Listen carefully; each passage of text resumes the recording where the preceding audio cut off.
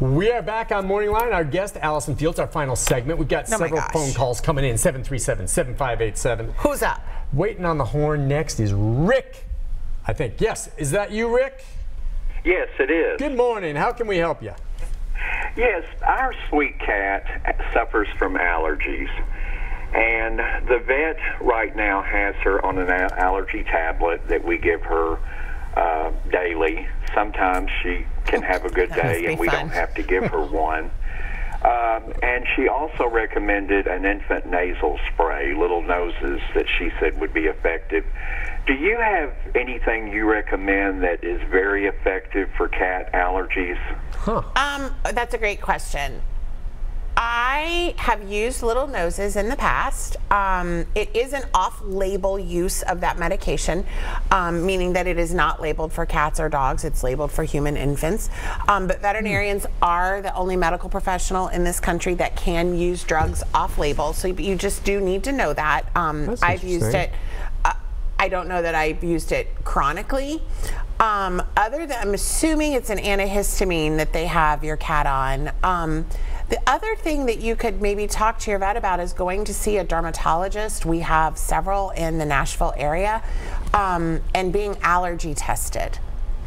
A lot of times, if we can figure out what the actual allergen is, then we can do allergy injections, just like people go get their allergy shots, which can really relieve a lot of things. And at the beginning, allergy shots are very frequent, but by the end of the first, I think like 42 days, you're down to once a month. And so that's a whole lot easier than having to pill your cat every day. I do think that there are blood tests for allergens, and then there is this intradermal skin testing. I think that if you're gonna spend the money to do it, do the skin testing. It's much more accurate, and you're gonna get much better results. But if it's truly allergies, you may wanna look at trying to get rid of the allergies by allergen injections than continuing to have to medicate your cat. To answer your specific question, an antihistamine, whether it's chlorpheniramine or Benadryl, usually I use chlorpheniramine in cats, that's about it. I don't know what medication she's on to be able to answer if that's what I would use or not, but yeah, unfortunately, allergies are a pain in the neck, as most people in Middle Tennessee know. Yeah, and it affects humans, it affects pets. It does. And, you know, all kinds. Contact dermatitis, our crazy beagle. Right? Let's go, let's go to Mike. Mike, good morning. Hi, Mike. Yes, good morning. Hey. I've got a couple of questions. I've got an older dog that got skunked the other night. And I was wondering, will he learn from that? Nope. And number two, he won't? Nope. Okay. They won't learn about skunks, they don't learn about cars, and they don't learn about overeating the cat food. Not going to happen. Well, that's bad news. The other thing is he had a little bit of black stuff in his ear that I don't know if it's related to it or not, one of his ears. Probably not. Okay. And the last thing is he's a shedder. I mean a really bad shedder. And I bought a bodysuit to keep him getting a divorce. I don't know if it's going to work. Do you know if do you have any problems with dog suits? What is that? No, I don't know. So a lot of times, is he a long-haired dog? Yeah. No, well, no, he's a short. I mean, I'd say about an inch long is all his hair. Okay. But it just comes out all the time. Okay, yeah. So there are some dogs that just shed all the time. You can try the bodysuit. I've seen those. I don't know that. What are they? They're just like a little jumpsuit that you zip up, it's and like a thunder shirt. No, they're not that tight, but they're like onesies for dogs. We use them for like wound, like if they have a wound that we don't want them to lick, we can do that. But this would be a thing. The other thing you might consider is purchasing a Roomba for your wife for Christmas. Seriously. I have lots of people who have dogs that shed a whole lot, and they just broke down, got a Roomba, and that way we did. People aren't. Do you love yours? Yeah, Roombas are great. I mean, Yeah. You know, I've tried that. It's just a really bad shedding problem, but you don't think it would hurt for him to wear it, though, do you? I don't think it would hurt for him to wear it. I don't know that I would leave it on him all the time. You know, I think that he's going to need some time to have some breathing skin. The other thing you might want to do is just talk to your vet about maybe his nutrition, what food is he on, You know, if there are some skin supplements that can help with that. So you may just want to talk to your vet about, is there a better food that we can put him on? I'm not saying that what you're feeding is not good. I'm just saying maybe there's something that might be better for him, or any supplements that they might have. By the way, I had not heard of bodysuits. I'm just curious, with that bodysuit, does it have holes for them to urinate? I think so. Okay.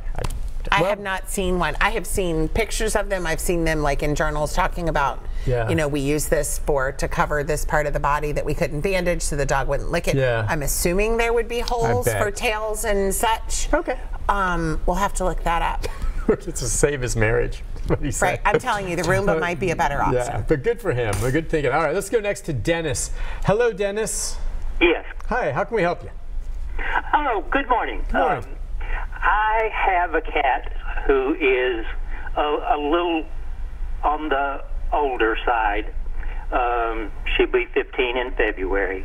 And a knot came up on her face last week, and I took her to the vet, and she was diagnosed with a mast cell tumor. Okay. And basically the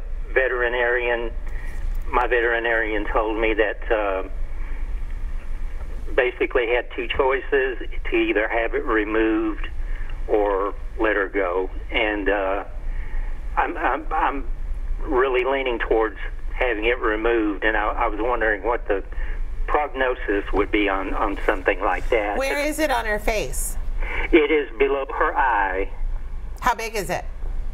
It is pretty big. Okay.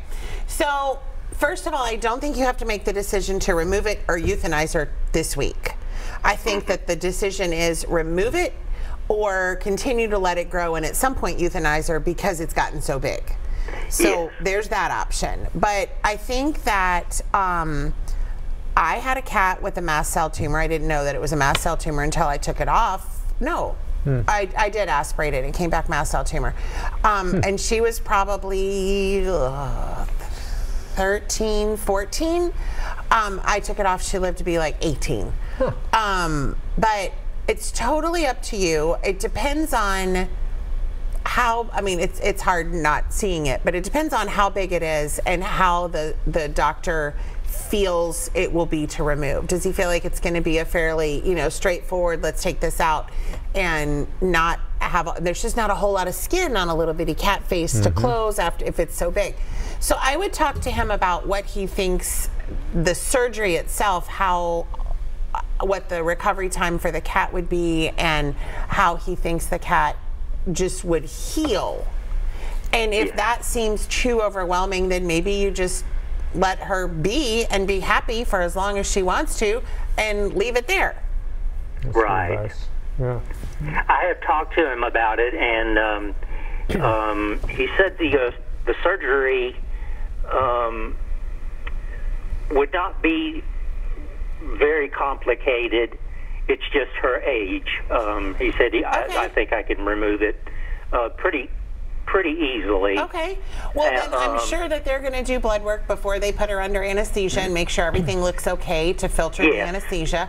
And if the blood work looks good, they would do blood work, and if any of the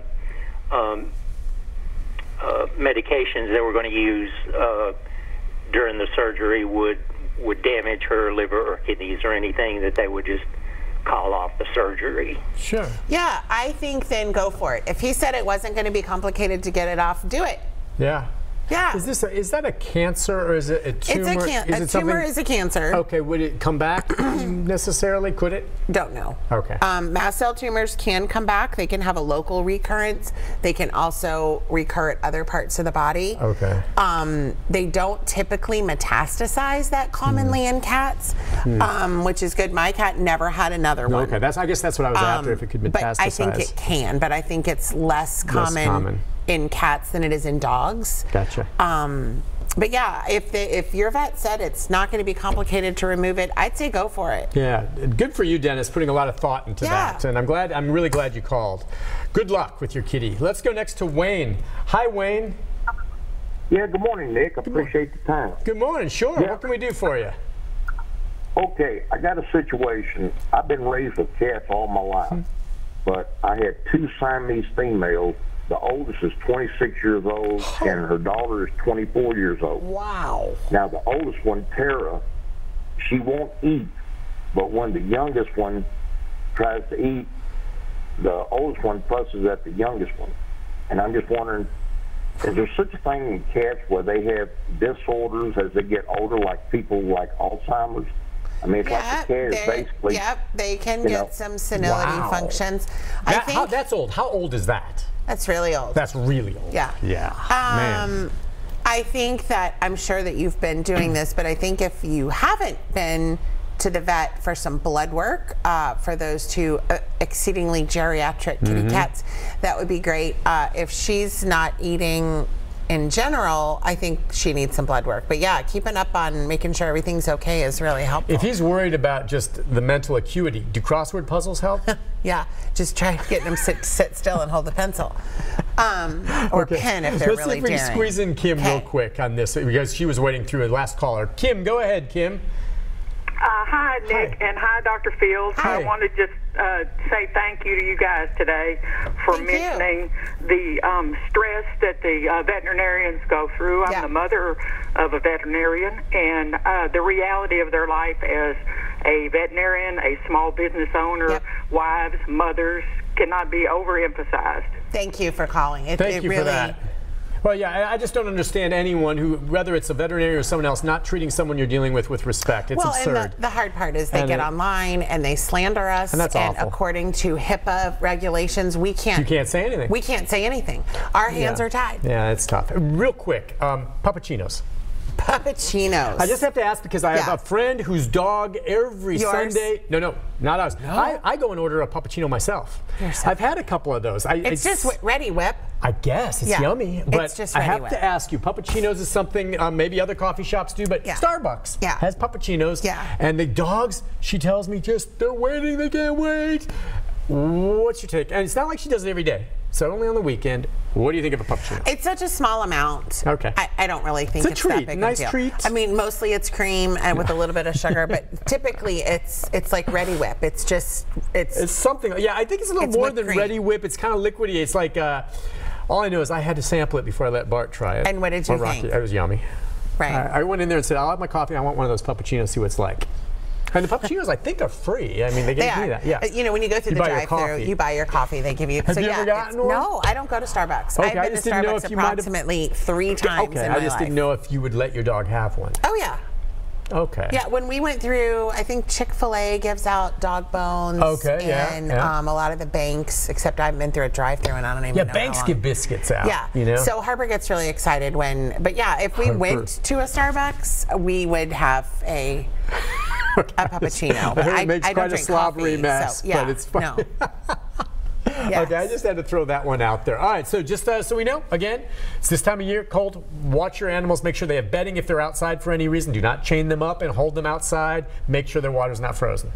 Yes, all of that. And have a Merry Christmas. Have a Merry Christmas. Don't put tinsel on your Christmas trees. No. Your cat's will eat. It'll be a linear foreign body. Have you ever had a cat come in electrocuted for chewing on an electric cord? Yes. Because I mean, I remember the Chevy Chase movie where they did that. Yes. And that actually happens. Yes. Bunny rabbits, too. Thank you for coming on. Happy holidays. Happy holidays. See you in the new year. I'll be back to wrap things up Happy right Hanukkah. after this. Happy Hanukkah. Kwanzaa. Happy holidays. Yep, indeed. Just enjoy yourself and be kind. Be kind, people. Be kind.